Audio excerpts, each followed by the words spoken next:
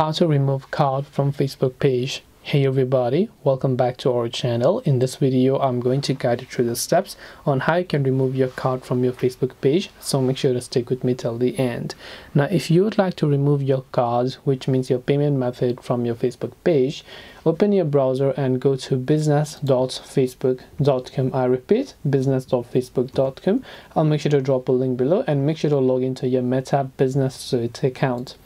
Once you do that, on the left hand side, simply navigate over to settings from the bottom left, and once you navigate to settings, you're going to be able to land on this page, where again you just have to scroll a bit further below and you'll find an option that says billings and payment. So click on billings and payment. On the next page, it will take you to the page where you can simply view all of your payment details. So from here, just go to payment methods, and once you've done that, you'll be able to see a list of payment methods that you have, and if you have any sort of payment method, you should be able to go ahead and then basically remove those cards as well. This way you can remove card from Facebook page. Hope this video was very helpful. If you have got any questions, feel free to leave them down below.